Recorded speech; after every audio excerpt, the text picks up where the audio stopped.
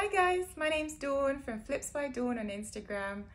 In today's video, I'm going to show you how to decoupage fabric onto furniture. In case you didn't know that you could do that, you absolutely can. So I recently redid a cabinet for a client of mine and the results were so good. So I decided I would basically make a little video to show you guys how I achieved this look. And so here it is. So let's get going.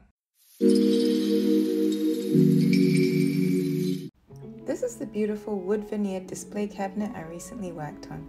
I started by giving this piece a really good cleaning, just using sugar soap and a dish scrubber. Cleaning furniture prior to painting is an essential step that you shouldn't overlook.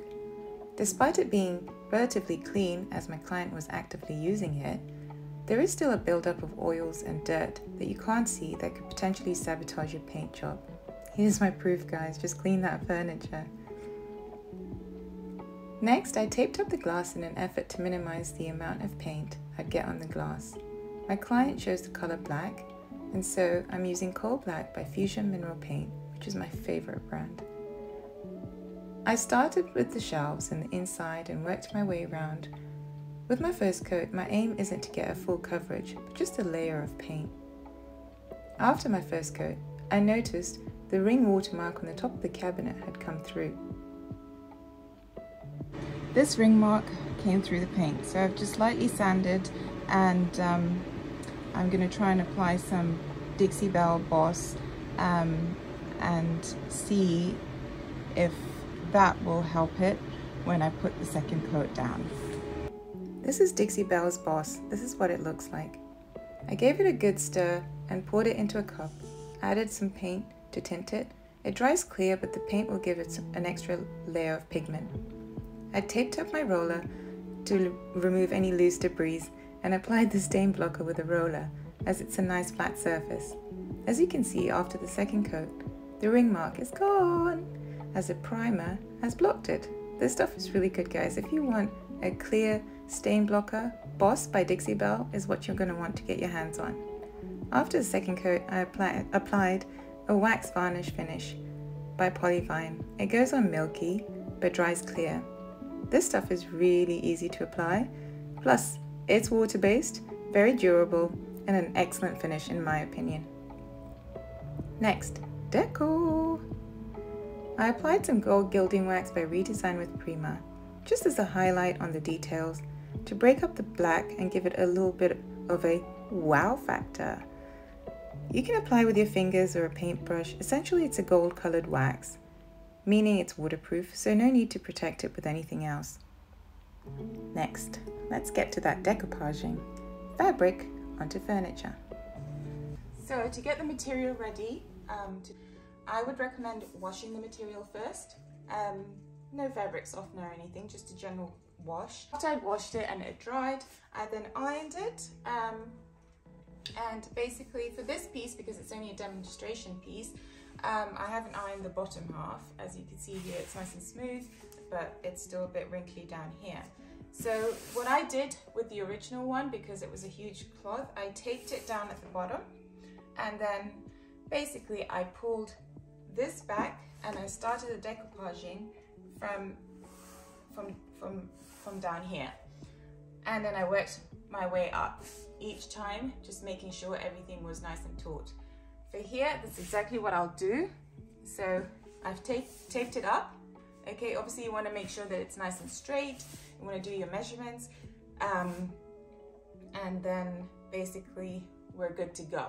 Okay, I recommend using Mod Podge, the hard coat.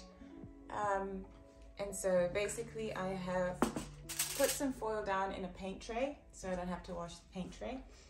And I will just pour some glue. I've already stirred the glue, so be sure to stir the glue well, because obviously everything that sits at the bottom. Then you need a brayer and a good paintbrush. Okay, so you pull this back, and you want to apply the glue on both the fabric and the wood. So here goes.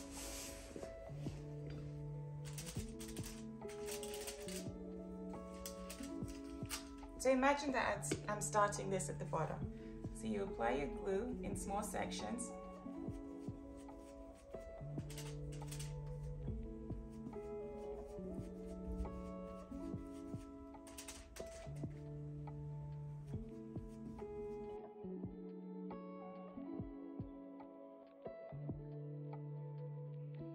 Now we've got both glue on the fabric and on the wood. So basically all I'll do is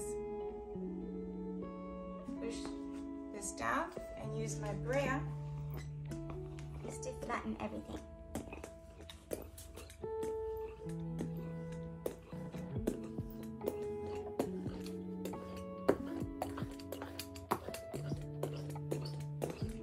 The glue is white, but it dries clear.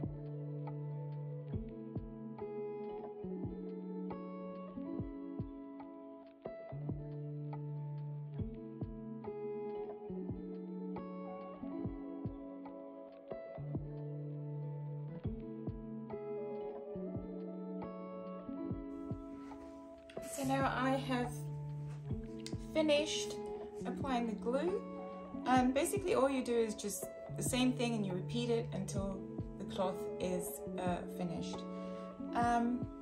So now I'm going to go ahead and remove this tape. Hi guys, so I'm back 24 hours later and it has stuck beautifully.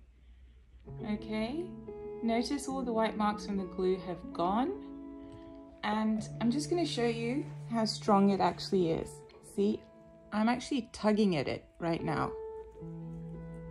Okay, and it's not budging. So at this point you can go ahead and remove the tape, and then obviously the area of the tape that's below the tape hasn't been glued, so you would then obviously do exactly what we did before to the section that's under the tape and leave that to dry, and yeah, you're good to go.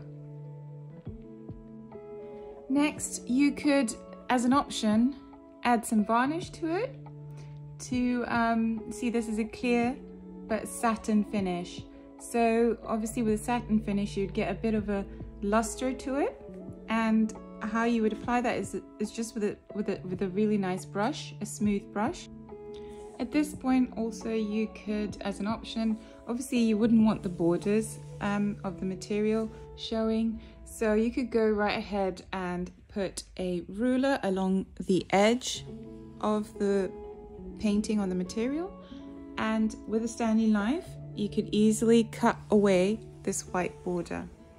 And if you wish, if you would like, obviously, to paint the board, you simply have to take some tape. Okay, you would line the tape up with the edge of the painting on the fabric, right? And this would give you the freedom. So at this point we assume that the white part is gone, okay, because you've cut it off. And this, by putting down the tape, it will give you the freedom to just paint accurately, which is what I did. I painted it black. I'm happy with a matte finish. Okay, so how easy was that, guys? That was super easy. And so there you have it. That's how I did it. And these were the final results. Leave me a like if you found this video useful, and I'm happy to answer any questions in the comment section below.